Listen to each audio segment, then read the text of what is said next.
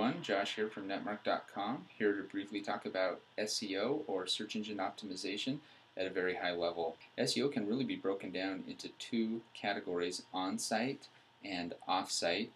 On-site can be further dissected into two subcategories, relevancy and architecture. By relevancy, we mean relevancy to a particular key term or phrase.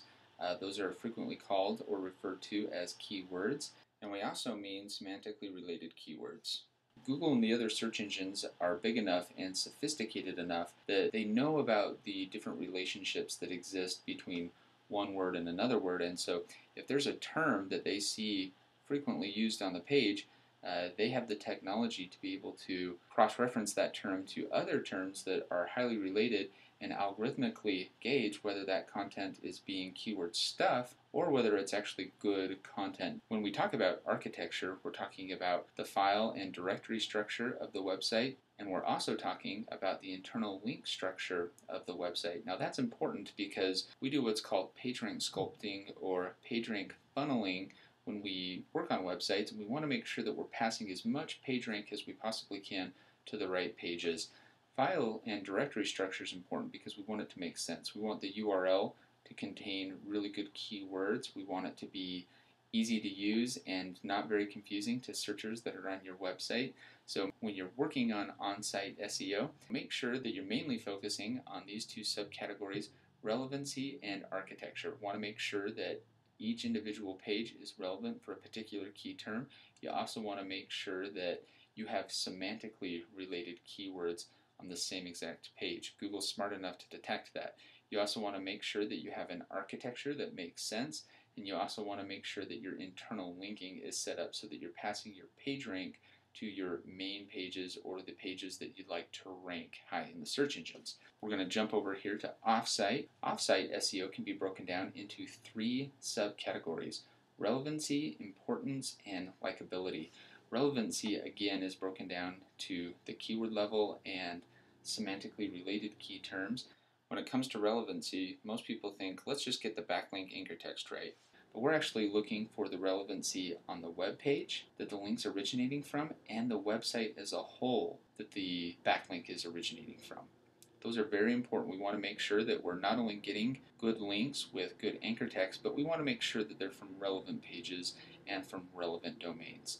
Okay, over to importance. Importance is generally measured by the number of incoming links to a particular page or domain, but we take that one step further. We're looking at the page rank of a particular page or your home page. Now, Google doesn't report what the real page rank value is. They report what they call toolbar page rank, which is not very accurate and it's not updated very often. So we have our own value that we assign in lieu of PageRank that's measured in much the same way. It's different obviously, but it captures what we think are very important elements to high ranking. We also are looking at what we call trust rank. Basically, that's how trustworthy the links that are pointed to your website are in Google's eyes. Now again, we don't use Google's own algorithm to measure this. Google doesn't have any method of reporting trust rank. We have our own way of doing that, but we believe that it's very similar to the way that Google measures trust rank.